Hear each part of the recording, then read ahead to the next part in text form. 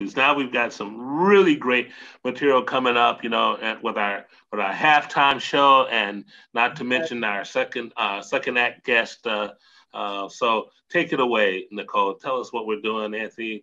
Tell us what we're doing next. If you have good taste, then you will love Magic by David Kovac. Put your hands together. Welcome. See how I did that? That was my magic trick. I brought him in. David, how are you, friend?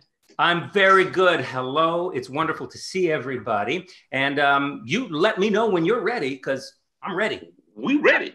Okay. We stay ready. Go ahead. It's so excellent to hear what's going on with, everybody kind of coming together and doing all this. I love the theme of connectedness, and I do miss collaboration in Chicago. I only spent a quarter century in Chicago. So let me tell you a few of the things I discovered. Now, most people stop at the impossible, but if you're a magical thinker, then the impossible is where you begin. So let's begin. I have a suitcase here, and a slightly smaller one for the shorter sets. And in fact, a very tiny suitcase.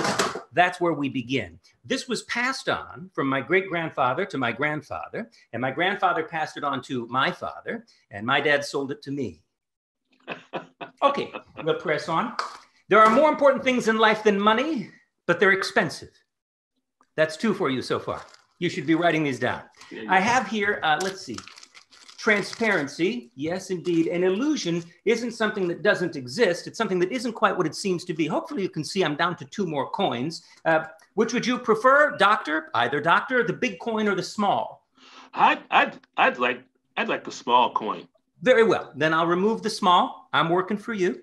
But I do it without ever even opening the bag. Watch carefully.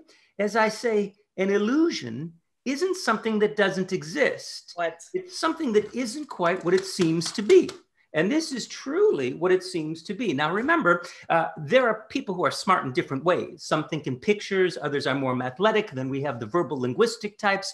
But today, we're talking about what it means to think like a magician. And in a moment, I'm going to show you the trick that I showed my wife, Lisandra, a collaboration. She's no stranger to collaboration. I'm going to tell you the story of how we met. But first, you may recognize this item here. Do you remember this one? Indeed. Okay, very good. I know it's not quite like the Magic Castle here, right? Or the Comedy and Magic Club in Hermosa Beach. Like, I can't really hear anybody. But this is the perfect paradigm for capturing every single one of a person's fingerprints. I'm going to solve it for you in record time. Not with 2 hands, that's like juggling, or 1 hand, but with no hands, might look something like this. How'd I do? Ooh. I remember the first time I saw that, Anthony, I forgot to clap too. Yeah. Anyhow, I could tell you how I did it, but you wouldn't respect me in the morning. Did I mention? 4? Is that 4? Did I mention that 12 newborn babies, on average, are given to the wrong parents daily? That has nothing to do with this. Just wanted to make sure you're paying attention. All I have here are 2 rubber bands. You don't have to have fancy props to perform. A lot of people, they say, well, I'm going to finally learn right now. During this global pandemic, I'm going to learn how to juggle. I'm going to learn how to play piano. I'm going to learn how to do a magic trick. It's the perfect time. So here's one of my favorites. I have here 2 rubber bands. Can you see that from where you are? I see that, David. Okay. I can't separate my hands unless I take these rubber bands off my fingers. I can't go this way. I can't go through the center. But if I do a little magic on good nights, I melt one right through. Yo. Ooh. Now, you're not supposed to repeat a trick, but just this once. One goes on the other side like so, you see? Now, I cannot separate my hands. It's like an escape, right? Like Houdini. Not even Houdini could get out of this one. He was an escapologist, an escape artist. I can't go this way. I can't go through the center. But if I do a little magic on good nights, I melt it right through. What? Don't look at me. I'm looking at you. This is so bizarre. The whole Yeah. You're doing it. It's working. The scale of the rubber bands work really well. That's very smart. Does it really? Okay, good. People call this, say, I want to see a Zoom show. This is the trick. It's actually a little story because we're all storytellers here, right? Every actor should have an act. So this was my act. This is how I met Lisandra. I said I had $1, $2, $3, $4, $5, and $1 was stolen by the bully. His name was Eddie. Oh yes, I was a victim of my ineluctable magical powers. 2, 3, 4, 5. By Tuesday, I had 5 bills in hand. I said, wait a minute. 1 bill handed off to the bully. How is it I arrive at 1, 2, 3, 4? It kept happening. Now, this is the part where Lisandra started laughing really loud at the Chopin Theater. I had 1, 2, 3, 4, $5. Again, 1 bill handed off to the pocket. How is it I arrive at 1, 2, 3, 4? Let me give you a closer look. 1 bill handed off to the pocket. They don't even leave the frame. 1, 2, 3, 4. Anyhow, as I say, we had a drama teacher, Miss Augustine. I said, I have how many dollars? She said 5. I said, right. I placed 1 inside the pocket of a friend in need. How many should I have remaining? And Miss Augustine declared 100. Sometimes we need to think bigger. Thank you very much.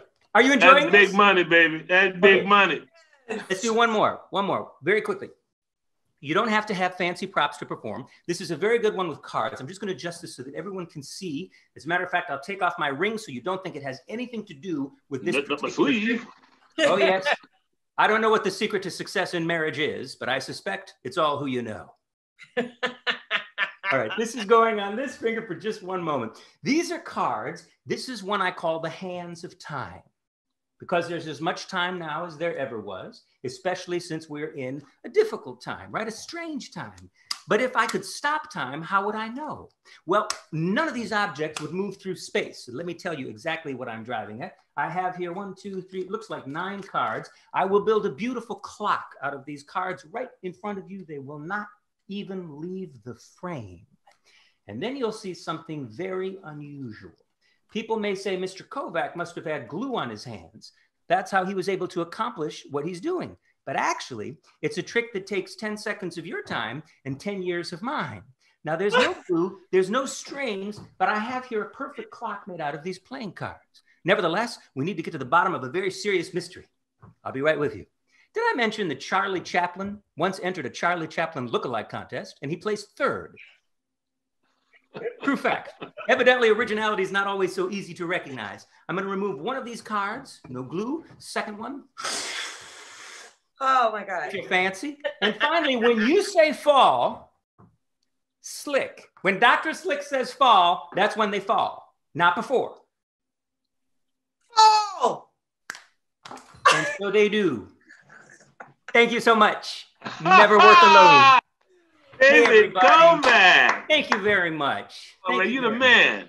I want to remind you that if you've been dazzled or delighted, astonished, even amused, reminded in some way that amazing things happen every day, we know the spirit of the modern day vaudevillians, which is really all of us, has been with us all along. Thank you so much. An adult is just a deteriorated child. Thank you, everybody. David! Great to see you, pal. Yeah. Wow. Bravo. Thank you very much.